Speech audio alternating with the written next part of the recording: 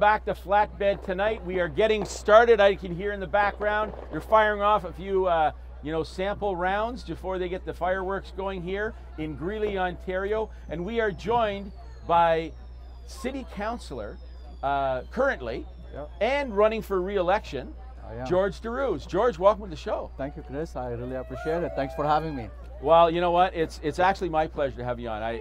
And I'm going to start by saying, and I'm not trying to blow smoke up your ass, but I'm really appreciative of all the work that you do, and I really admire. You know, you're going to get my vote, and I'm going to tell you why you will, because I admire how you have stood up on numerous occasions to the big city councillors who seem to sort of bulldoze their way through things, and you've stood back and said, no, enough. And I really admire that. You weren't sort of a pushover and just do everything. So I admire that. You're a man of principle, and you know what? That's what we need in government. Thank you. So now that's going to lead to my question. Yes. What's it like as a rural councillor in a city with so many urban, constituents to be able to run? Like, it must be more difficult. Well, it is, in perspective, if you really want to put it, the rural vote on the city council, it's only four votes. Yeah. And we live in a city that's massive, like the city of Ottawa, and we have a unique and dynamic communities, right? Yeah. So you have suburb, you have urban, and then you have rural. Yeah. For us, our job is very hard, because the problem is the issues that you have in the city and the city face it's not always relevant for us. Not at all. Exactly. So you have to balance all these issues, and as a rural councillor, I also have to build a network and communication with the other councillors to be able for me to achieve what I want to do for my residents. Right. So it's a very tough job, and it's not not always there's not always it's not always harmony, and I don't want to put a rosy picture on anything, but it's always difficult for us. Well, and as it should, because nothing worth having comes without a fight and without hard work. And so, let me ask you this: now, I mean, you can't promise anything at this point because you're running for re-election. But should you win and you move forward, what's on your agenda as a platform or things to do for your constituents in the coming term? So originally, from the get-go, my platform will never change. Okay. I know my city councillor and my colleagues and even the mayor call me the king of asphalt. and I love that. Well, you know what? Our road's been neglected since amalgamation. And for you to sit at a city table, at a city council on a table like that, you have to go through the grind and understand the issue, and you know what you really need in your community. So infrastructure is biggest things in my platform. Yeah. And my other things is, in the rural community, I'm tired to seeing our communities being only bedroom community. That's right. So we need to kind of look at how is our official plan, and are we really catering to our rural community to keep them sustainable? Yeah. And that's a challenge for me, and that's where most of my concentration will be in the next term to making sure our OPA will match what our community needs. Well, and you know what? We have a great community here, and Osgood, Manotick.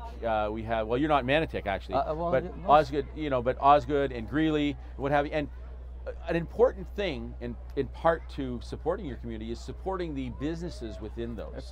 Absolutely. Right. And I know that the growth of the food land here. Yeah. Okay. I mean, it's a great store. It's small, but it's open 24 hours. It's funny you mention it, Chris. When I moved in Greely in 2003. Everybody knows in Greely, probably we were supposed to have Canadian Tire at the corner behind the animal hospital. Then there is another rumor happen, and things happen. I actually met with the developer, and I went to the bottom of it. I said, "Let's what you want to do in it," and we really worked in the last year and a half. We've been working very hard, and I'm so happy to tell the resident that shovel in the ground. You'll see food land built this year. Hopefully, we'll have probably December or early next year. But we need to make sure to create a job creation for our community. Yeah. The Hard Rock Casino, it was a great partnership. Yes. We're having another big development happening at the end of Mitch Owens and Boundary. That's also going to give more job and opportunity. This job and economy will make our community actually vibrant. Absolutely. Absolutely. Well, and you know what?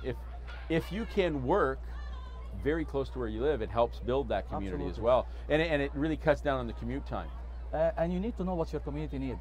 Yes. You see, in my last election, we have 9,600 homes in Osgood Ward. I knocked on each and every one of them, not even once, some of them twice. Yeah. But you know, that gave Now, were me, you selling anything? Like I you was were not selling. trying to get them to sign up for like natural gas or anything? I was selling myself and my vote and Yeah. their trust. Trust in our community is earned and it's not given, and that's what I want. I'm going to earn my trust of my community. Well, I think, you know what? I think you've earned it in this past term as councillor. You've done a very good job and you've worked hard and you've been honest about it. And I think that's the important thing. Now, that being said, would you take a strong bribe to pave my road? I don't need bribe. I'll pave it for you. You just tell me where it is and I'll look after it. All right. Well, actually, you're paving my road. Stage.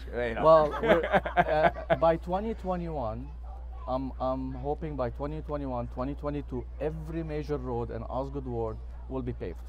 I appreciate that. Would be, you know what? That would be great. And you know what I would love to see you guys do is make Mitch Owens a little wider so that you can have a truck if they're going to barrel down there or whatever. And I know the city doesn't think that, you know, that it's needed, but really you need to widen the road. You know what, Mitch Owens, I know we're gonna next year we're gonna pave the rest of it all the way to Bank Street because we have to do some underground infrastructure this year. Okay. Always when you have road are paved ahead of time, you'll have challenge with the culvert and everything. Right. But what we need to do, we need to concentrate on Earl Armstrong. We built $52 million bridge, and that's supposed to take trucks off Manatic and Mitch Owens to help.